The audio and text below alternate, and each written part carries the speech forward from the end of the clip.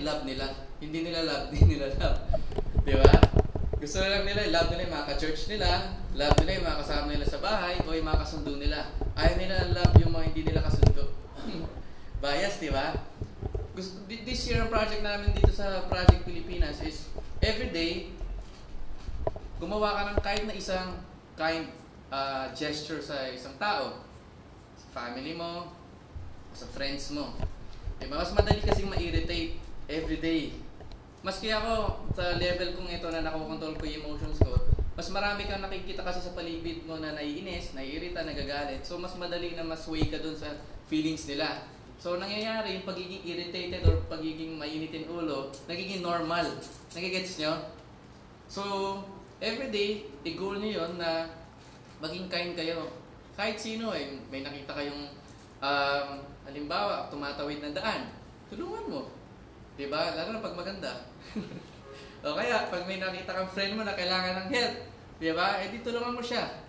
Diba? Kaya kailangan ng friends nyo ng konting motivation. Eh di mag-motivate kayo. Lagay nyo mga powerful positive quotes sa Facebook nyo. Kaysa yung mga reklamo sa government. Diba? O yung reklamo sa ibang tao. Kaya ako, laging habit ko laging nag-i-spread ng positive vibes sa Facebook. Kasi napapansin ko puro negative vibes eh. Diba yung mga galit si Kate ganito, ganyan, tapos ilalike pa, tapos makikisa kay iba, magko-comment, ang haba na. Bitterness. No? Bitter na lahat, di ba? So gano'n, nagiging positive example tayo sa lahat. Kasi bibihira yung gumagawa ng ganito eh. Lastly, yung E is for empowerment. Ibig sabihin, lahat na natututunan dito sa Project P, make sure na i-share nyo rin sa iba. Sa Project P kasi para tayong magnet. Di ba yung magnet, kapag meron kang magnet, tapos merong, sabi mo na pa ako, dinikit mo sa magnet. After siguro mga 1 week, pag tinanggal mo yun doon, yung pa ako nagiging magnetized na rin, di ba? Ganun yung ginagawa natin dito, nagiging positive magnetized sa mga tao. Na every time nakikita ka nila, na-inspire sila. Di ba? Every time nakikita ka nila, gusto nila gumawa ng mabuti. Nalala ko pag nakikita ka ng mga friends ko, maski ngayon, pag nakita nilang patating na ako, iyosin nila, tinatago. O kaya, pag alam nilang nagiging positive tuloy yung ko, yung pressure ko. Naalala ko dati, kumain kami, hindi kasi ako kumakain ng meat. Nahiya silang umorder ng meat. Dahil vegetarian ako, sabi ko, okay ito nagiging positive influence ba? Mga ganun. So, yun yung core values ng Project P. I hope may natutunan kayo dun, maiksi lang yun eh. And then, for today, yung topic kasi natin medyo malalim. Okay? Ito yung topic na talagang tagal kong pinag-isipan, ilang years kong ginawa, tapos minodify, tapos every time may natutunan ako, tinasaksak ko siya doon, and dinadagdag. And ito yung presentation ko and na talagang hinahanap lagi. Naalala ko yung first time ko itong shinare sa public, gumawa ko ng short na vlog. In just a matter of parang 1 month, naka 15,000 hits ako na hindi ko ina-advertise. Talagang maraming naghahanap, tapos all over the world pa. Nagulat ako sa response. Kasi madalas, narinig ko na rin to, pero madalas kasi, yung mga paliwanag ng ganitong klaseng presentation is more or less biased sa the way na gusto nilang i-deliver. Kasi most of the time, yung mga speakers, merong agenda, which is ma-convince kasi sinasabi niya. Pero dito hindi naman namin kayo co-convince. Dapat nga, questionin nyo pa rin kami para matuto kayo mag-isip on your own. So, anyway, nung ginawa ko itong title na damit, hindi naman damit ang title niya. Title niya dati wala lang. Basta sineshare ko lang siya sa mga friends ko until may friend ako sa amin niya, "Uy, bakit di mo gawin title yan? Lagyan mo ng title." Sige, lagyan mo na. Damit. Tapos nun, eventually, natuwa naman ako dahil daming positive na response. Kumbaga, maraming mga tao na open yung minds, yung hearts, saka lalo nila naiintindihan yung pamumuhay nila dito sa mundo. Ready na ba kayo? Yung mga ready? Say, I'm ready. I'm ready. Saan kumana? Paano ba ito? Ay, teka lang. Ako. Kanina, yung isang PowerPoint na wala. Teka lang. Ayan. Okay. The myth. Your guide to modern day transformation. It's time to wake up. Meron kaming vlog. Yung vlog ko, ayan, dyan sa baba, theridion.blogspot.com. Marami kang matutunan dyan. Dati hindi ako nag-vlog. Nilalagay ko lang sa Facebook ko yung mga nasa mind ko. At after nun, merong isang firewalker, sabi niya, sir, sayang yung mga nilalagay sa Facebook. I-vlog niyo. Kung ano. So, sinubukan ko i-vlog. Ayun. Namin nakakapagbasa. Ay, lapit mo yung laptop. Tignan mo ito. Hindi, yung laptop na yung laptop. Harap mo sa akin. Yan. Yan, okay na yan.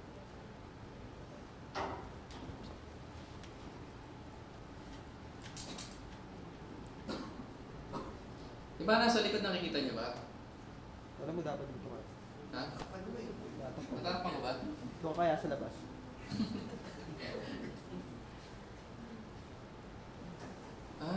Ini-slide siya. Slide lang ngayon. Ay, teke. Walang clicker oh, ini-slide lang. Eh, pasmado ko.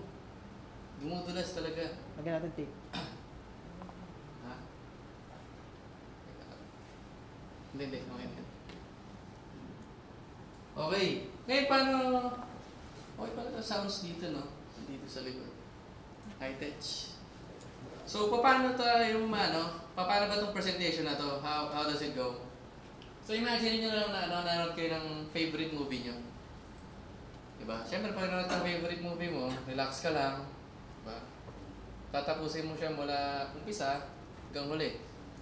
And then, eventually, sa dulo, yung katabi mo, kukulitin mo, ay, ganda na pang movie, no? Namin natutunan.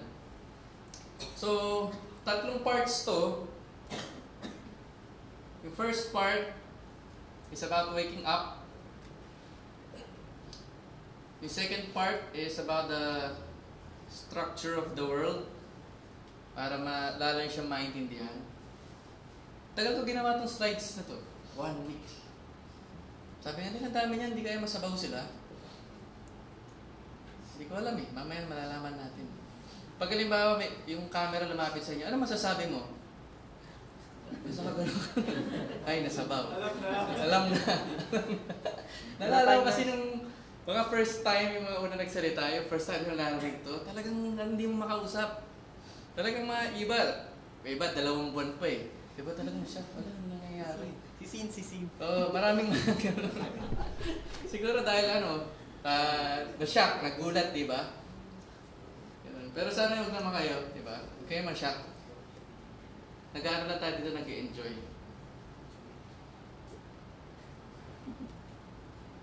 Okay. Talagang ayaw niya mag-slide. High-tech masyado. Nakikita niyo naman ako dito, di ba? So yan, di ba? Para lang kayo nanood ng sine. Ako yung box office. Yung topic in the myth. Sabi nga ni Jim Henson, yung sabi ni Jim Henson, life is like a movie. Kilala si Jim Henson? Inabutan niyo ba yung Sesame Street? O diba, kung bata ka, ako inabutan ka. Paborito kayo natin. Lalo na si ano yung nasa baba? Si Ernie. Makulit yun eh. Diba? Kala ko dati totoo yan eh. Nung bata ba kayo kala yung totoo sila? Yung totoo. Oo, kala ko totoo dahil di ba nagsasalita. Tapos syempre, natangay ka na ng hangin ng society. Nakalimutan mo na yung mga ganyan. So in part 1, ano ba yung matatalakayin natin? Ito yung mga parts. Part 1 is about yung zombie, yung red pill and blue pill, yung social conditioning, yung herd mentality, and yung pag-question ng authority. So, tandaan niyo yung mind natin is like a parachute. Nag-work lang siya pag open. Diba? Parang isang araw pinapanood ako movie. Tumalon siya sa airplane, tapos hindi gumagana yung parachute. Action yun eh. Tapos dumating si Arnold Schwarzenegger. Pinag siya, tapos yun, gumana yung parachute. Okay? Natanongin na ba yan? Sino yung dumating sa point na tinanong sa buhay yan? Yang, what is the meaning of life? Lalim no? Parang retreat. Nalala ko nung nagre-retreat ako nun. Nagre-retreat kasi ako nung medyo aware na ako. Sabi ko, bakit kailangan umiyak? Dapat lagi masaya. Tapos pinapalabas ako lagi. Nung bata kasi ako, lagi ko tinatanong, for example, tinanong ko dati father ko, sabi ko, bakit tayo nandito sa earth? Sabi niya, para mag-aral ka mabuti, makakuha ng grades, tapos, kakaano ka, trabaho, tapos kapamilya ka, tapos magawa mo nito sa anak mo. Ayun lang, sabi ko. Ba't pa tayo ginawa ni God? Mamamatay rin naman pala tayo sa dulo, parang kalokohan, di ba? Tapos, hindi ko alam yan anak eh. So, hindi masagot. Tinanong ko yung pare. Catholic school ako nun eh. Sabi ko, Sir, bakit po tayo ginawa ni God? Sabi sa akin, alam mo ginawa tayo ni God para mapunta sa langit. Sabi ko, di ba, ayoko naman umalis ng langit eh. Bakit siya ako dinala dito? Di ba? Tapos magkakasakit ka. Tapos mamamatay. Tapos, ito yung panahon na naalala ko na ito yung time rin na pinalabas ako ng room. Sabi ko dun sa sir, sabi ko, Sir, nakita niyo naman po yung langit? Hindi pa. Yung impyerno? Hindi pa din. Ba't niyo po tinuturo sa amin? Alam mo, masyado ka maraming tinatanong. Kaya nagtatanong lang po ako Alam mo, lumabas ka muna. Tapos mula nag-rebelde na ako. Di ba yung mga times na papagalita ka na bata, tapos di ka masagot? Hindi masagot tanong mo, sinasabi nilang, dami mo lagi tanong, di ba? Kaya nga nagtatanong, gusto matuto eh. So lagi na ako nagsusearch nun. Hindi ko alam bakit. Tapos yung mga kaibigan ko, para sa kanila, maglaro lang, gano'n. Pero ako hindi. Parang iba yung hinahanap ko sa buhay. Alam ko na may something na mas malalim dito. Feeling ko hindi na tayo ginawa dito para lang magpayaman eh, sabi ko. Lalo na nung nag-start na ako magpayaman.